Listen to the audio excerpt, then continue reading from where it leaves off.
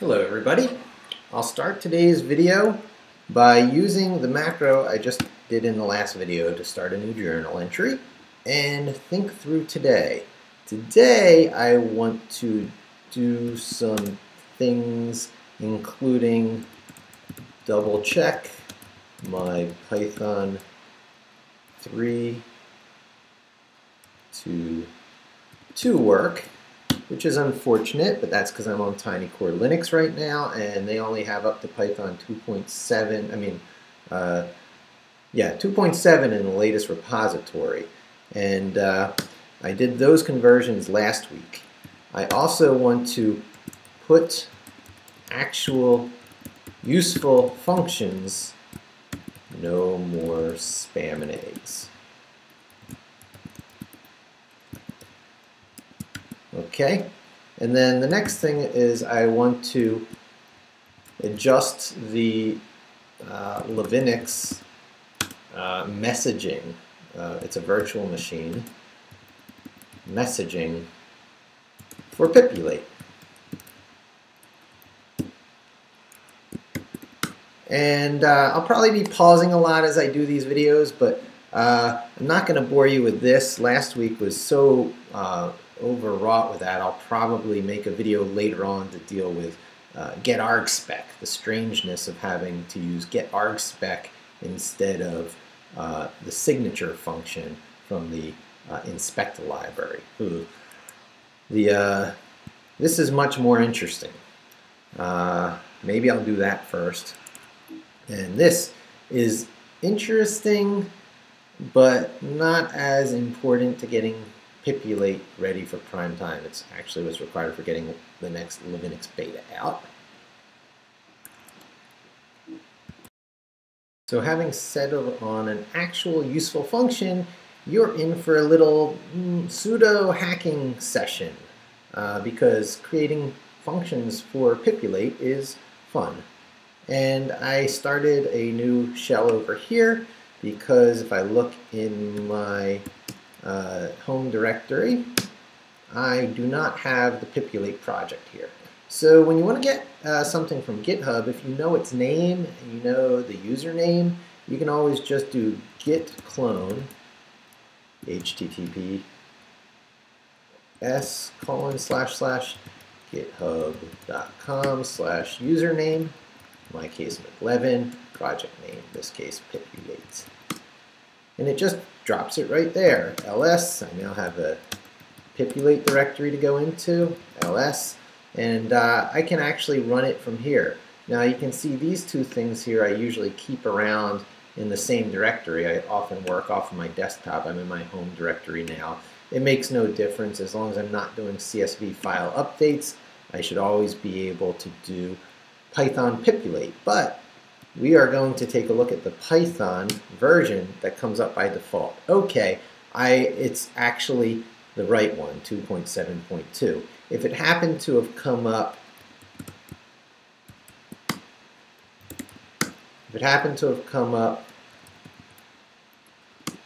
as 3.4.2, the way to change that is you probably followed my instructions earlier of editing your vim.bash_profile. And you can see I edited out my alias of Python to Python 3, so it uses the default one that's built into Max, which is 2.7, which in a way will make all this Pipulate tutorial easier for Mac people, because starting out on the built-in version means you don't have to install Python and deal with that bashrc profile, which I have just demonstrated that I commented out. Okay, so cd back into Pipulate, and now I can just do Python space Pipulate, demonstrating that it is actually running. And I could go to a web browser now, such as over here, and go to localhost 8080, as long as I didn't change it to 8888 globally. I think I may have. Yeah, I'm going to switch over to the new way of working. It's now going to be on localhost colon 8888. Anyway, there is Pipulate running on my local machine. I can demonstrate that that is in fact the case by Control-C'ing, doing a refresh here, page won't be there. Okay, Pipulate is local. Now I actually want to Vim. I'll keep a version running. I think that's a good idea. And Command T for a new tab. And here I'll Vim Pipulate. And I actually want to do it slightly differently because I like to see the server stop and start each time I do an edit. So I'll make this nice and small, and then I will make this a little shorter. I'll put this under here. I don't need this room over here. This is the way to do it. Okay. That's the best compromise. So I'll let my keyboard shortcuts show here. So if I were to just go into insert mode, do a space, save, you'll actually see the restarting of the server there. And that's kind of what I want. Restart again. Good. And now jump down, Shift G, to where these nonsense fill-in functions that have been getting Chris Smith so impatient reside. And I believe we are going to add one called def tweets to get the tweet count of any given URL. Yay! So it will be fed a URL as its input parameter, and for now it will return, hooray, just to show how readily expandable this system is. This is how we insert custom functions. And you can see I have some tabs ready to show you how we're going to figure out how we do this. But we are going to open a spreadsheet, and yes, it'll be the same old one as before. One moment. Actually, I changed my mind. We'll do it from scratch. So here we are in Google Drive, and I am going to do New, Google Sheets. And now I am going to put the word URL here. I'll put my friendly own homepage in,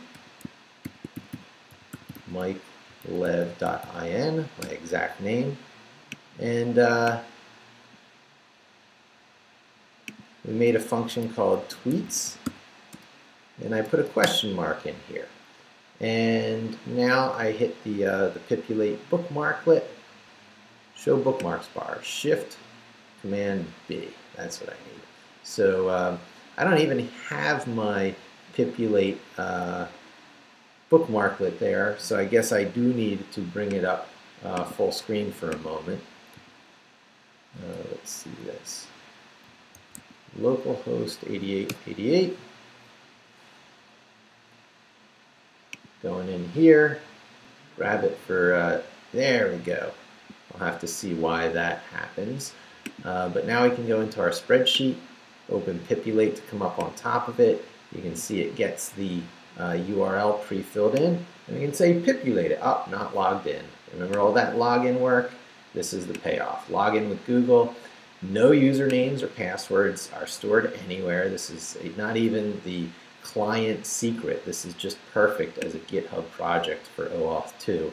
So I hit Pipulate it, and it runs, and the word hooray replaces, you know, the question mark. And that's no more exciting than spam and eggs, but that's what this video is going to be about. This is about how this system gets expanded so easily. And you'll see some of the pages that I have bookmarked here are the API page. Let's see, I guess I'll just leave enough of that showing that we can get back. Remember that tweet button where you can get a count of tweets? Well, that is a high volume, high availability API endpoint for Twitter. And we're going to grab that for any given URL. I did some Googling. How do you do that? Oh, Stack Overflow to the rescue. So there is this magic thing here. I'm going to copy that. And before I plop it into the code here, I'm going to open another tab, and I'm going to just go into Python, and I'm going to just do this stuff manually so you can see how this works. Unfortunately, there's going to be some Python 2 to 3 issues here, but we are going to need to, let's see, import URL lib2, I believe. Import URL lib2. And now we can URL lib.open and plug in that, and then lev.in, and URL lib is not defined. Aren't I silly? Of course URL lib is not defined because it's URL lib2. Here's one of the biggest rough edges of Python right now. They're fixing it in 3, but you need to know when to use URL lib, URL lib2, and a variety of other things. Module has no attribute. Open. I might switch to the response library or the request library, third party for Python, which takes care of a lot of this nonsense. But let's just see it with the built-in stuff before I start using external libraries. Oh, there it is. Now see the pointy brackets? That means an object came back. And that means we need to reach inside the object for what we want. So I am going to say response object. Let me just do an up arrow to the one that worked. Let me see if, I wish there's a home key on these Mac keyboards. I gotta learn how to do that on these little laptop keyboards. But we want to make response object equals that. Okay? Now we can print response object, and we'll see that pointy bracket thing, but now it's sitting there in memory for us. Okay, now we can print that same object, but calling the read method on it. Oh, look at that!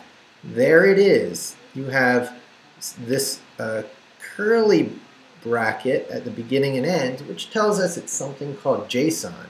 And inside the JSON, you've got name value pairs. Count colon 14. URL colon confirmation that it's using the URL that we asked for. So how do we reach in and get that 14? There's tons of ways, countless ways in Python. But since it's JSON, we are going to import JSON. Okay.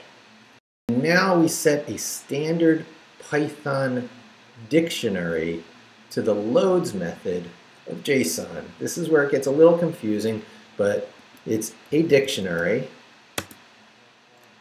equals JSON load response object. Let's see if it works right on response object. Yeah, it did. Print a dict.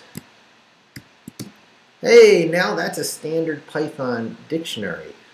You say that looks identical to a JSON object, except for the U at the beginning that stands for Unicode. Again, it's Python 2.7 versus 3, but you would be correct. Native Python objects look a lot like JSON objects. That's why they convert back and forth so readily. But now I can print reaching into a dict to using the key called count. I should get back the value that's held where name equals count in that name value pair. What comes back? Gotta watch my spelling. That was anticlimactic. 14! Yay! So now we turn that into a function over here. We kind of need to remember what we did. So I know we had two imports. We import URL lib2 and JSON. Now I might be going back and forth just a tiny bit as I check the other tab. In my other tab, I copy that, which I know is working so well. I go over here,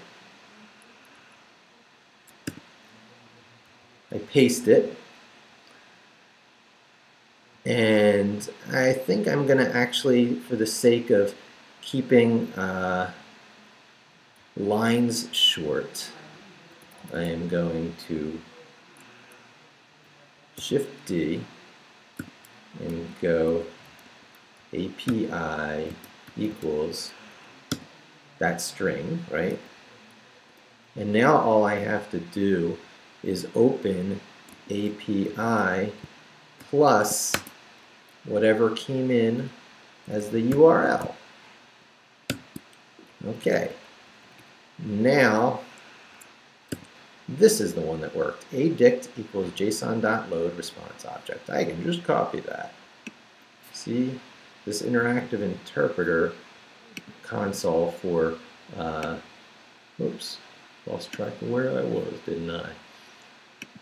That interactive command line thing is really nice and useful.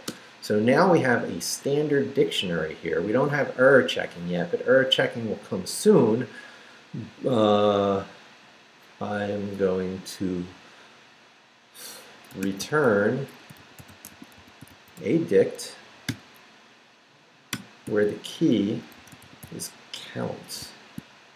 So now you have a function in Pipulate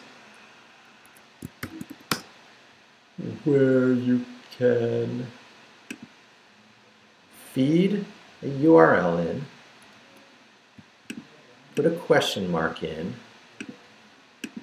go Pipulate it, and drum roll please. This will be very anticlimactic if it doesn't work, but it did work.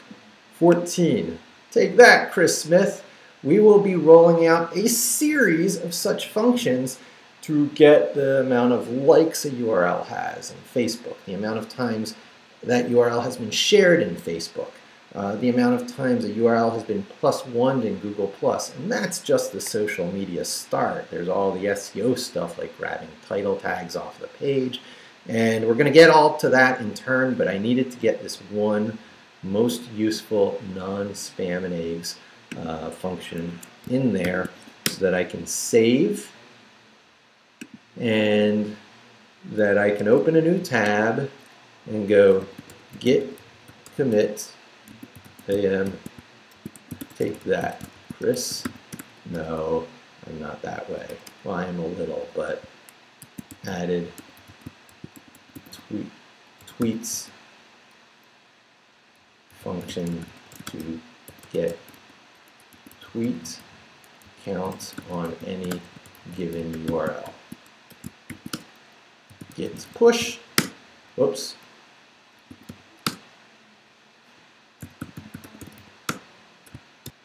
Maybe I'll make my next video how to do the SSH keys so that you don't have to keep doing a username and password on a git push. Bam.